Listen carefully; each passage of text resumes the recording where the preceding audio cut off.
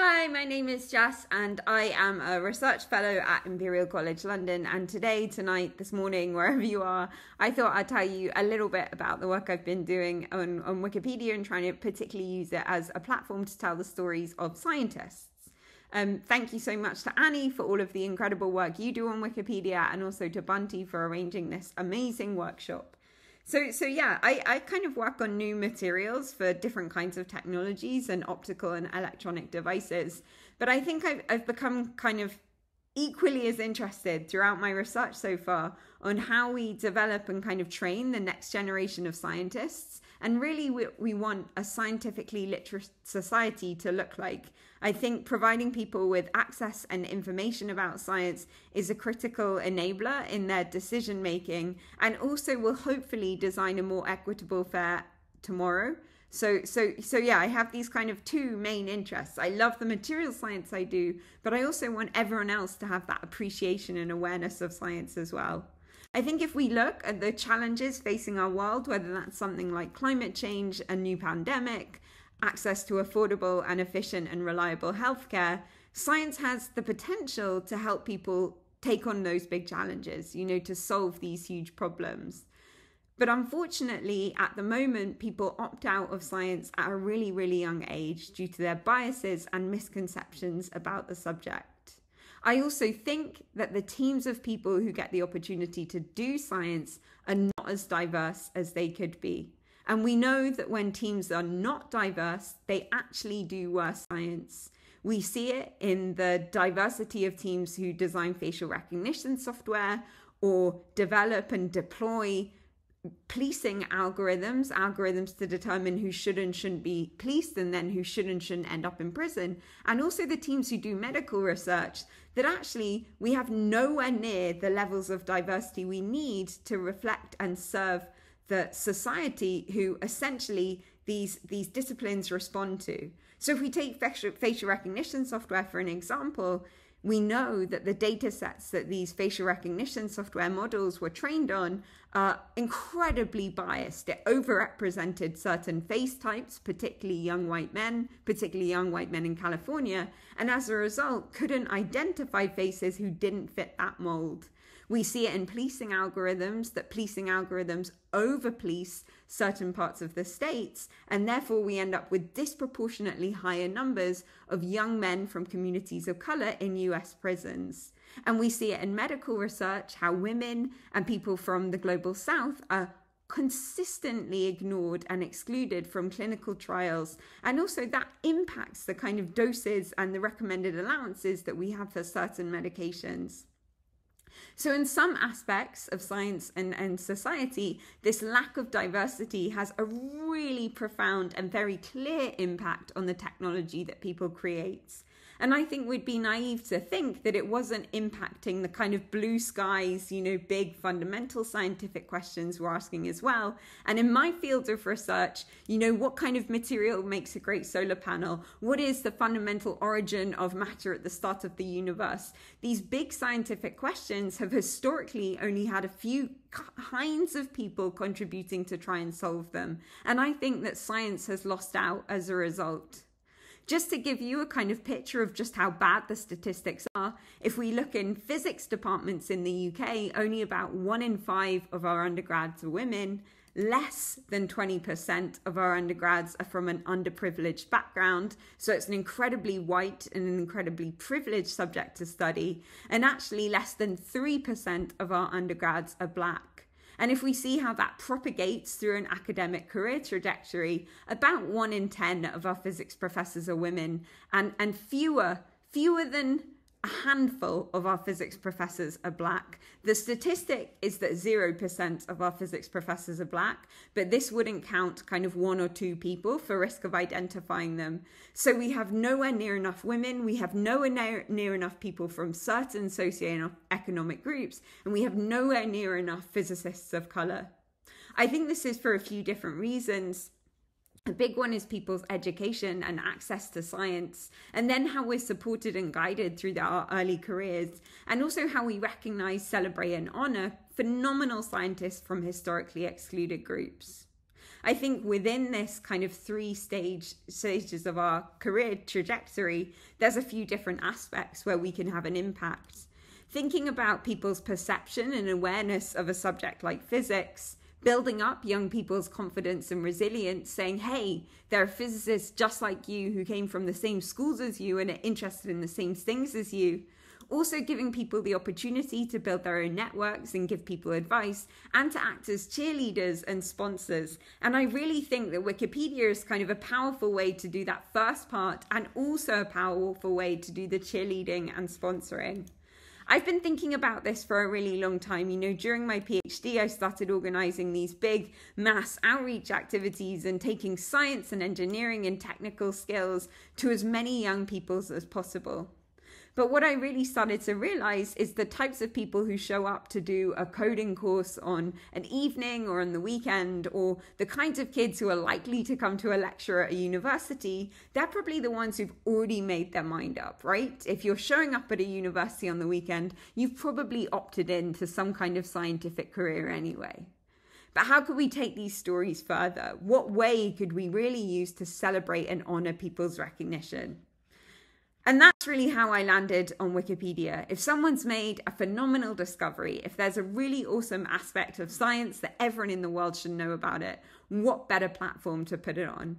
Wikipedia is the most important reference tool in the entire world.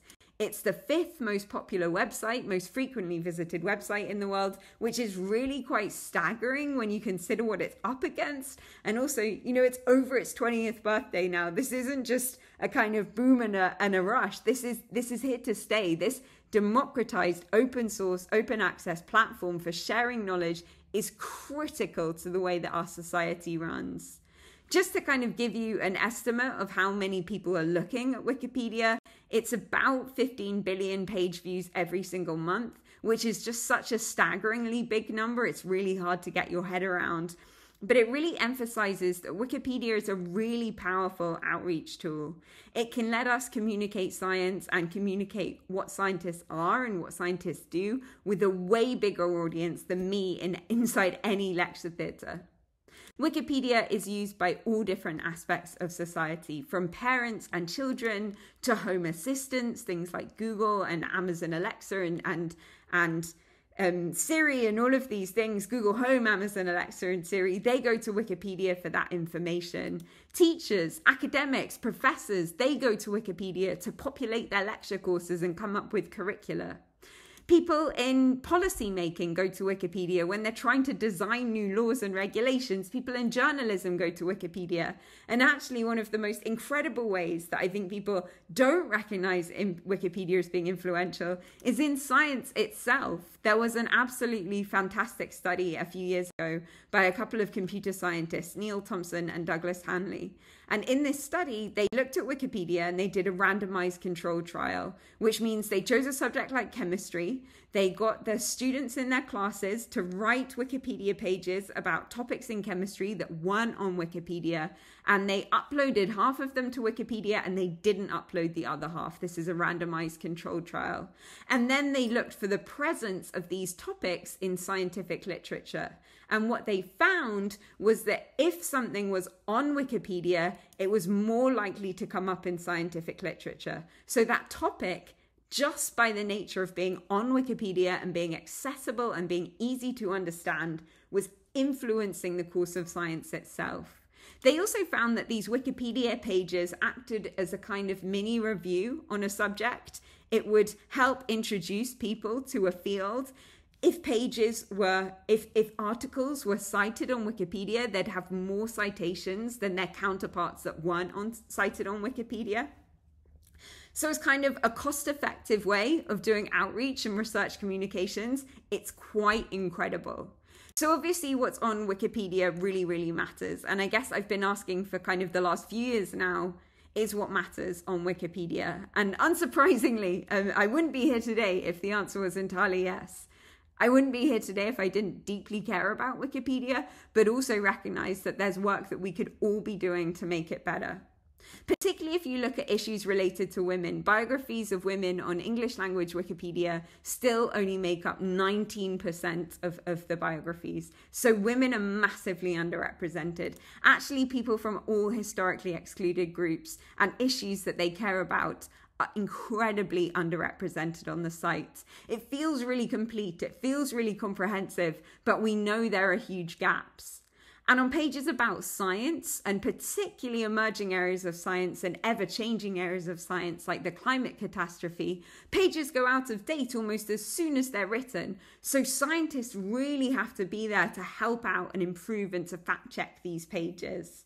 And actually, I think something that has kind of bummed me out recently, and I've started noticing a lot, is that pop culture is incredibly overrepresented on Wikipedia, and technical subjects like science and a lot of maths and engineering really needs refreshing or really needs creating a tool. Actually, we find that not only are women underrepresented in the biographies of Wikipedia, but the biographies about them, when they do get written, are even more likely than the biographies of men to be deleted from the site. So not only do we have to do that legwork on creating the content, but we have to do that advocacy to say, hey, women have this right to be documented in, our incredibly important encyclopedic record. And we're going to keep doing it and keep shouting about them because these women are incredible. So since the beginning of 2018, I've been writing every single day the biographies of women scientists and scientists of color and scientists and engineers from historically excluded groups. It's been this kind of extraordinary journey where I have all of this fun in the lab in the day. I get home, I have dinner, and I sit down and I write my Wikipedia page, and I get to learn about someone new or some discovery that's new or some university that's new or some protest that's new or some part of the world that I've never thought about before. I'm over 1,700 now, which I'm super, super proud about. And the people I've written about are just absolutely sensational. People like Sarah Gilbert, the dame who came up with the Oxford AstraZeneca vaccine. She was then made, I'm sure this was a result of the Wikipedia page, but she was then made into a Barbie. Or Kizzy Corbett, the pioneer of the Moderna NIH vaccine, who was nominated by Anthony Fauci for Time Person of the Year. Or the most incredible story, Gladys West, a mathematician who was born in the 1930s in Virginia. Gladys West actually attended a historically black college and university. She studied maths, she worked in the US government, and she did the early calculations for GPS technology. So sat-nav, kind of Google Maps type thing.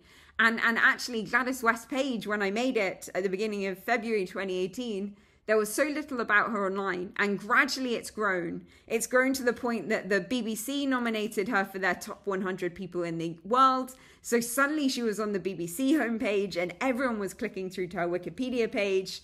The US Air Force inducted her to their Hall of Fame. So now she's on the US Air Force Hall of Fame page, and there's all of these incredible photographs of Gladys West in Wikicommons. The Guardian wrote an article about how Gladys West was the hidden figure who helped to invent GPS. And then last June, the Royal Academy of Engineering, our big prestigious engineering body, awarded Gladys West the Prince Philip Medal and Prize for Engineering. She's the first woman in history to win this award. And I speak about Gladys West so often that I think a tech company who I was evangelizing to about Wikipedia felt sorry for me and thought, why is this little lonely physicist so obsessed with this mathematician? So they set up a Zoom with me and Gladys West, which was just the coolest thing in the entire world. So you have this capacity with Wikipedia to really improve someone's recognition and awareness and people's awareness of their story. Just to give you a kind of snapshot of a Wikipedia editathon we ran at the beginning of the pandemic, this was for Shutdown STEM Day as part of the Strike for Black Lives, the kind of Black Lives Matter movement that took over the world and really has had a strong influence on the way that we think about racial and ethnicity and policies around these things.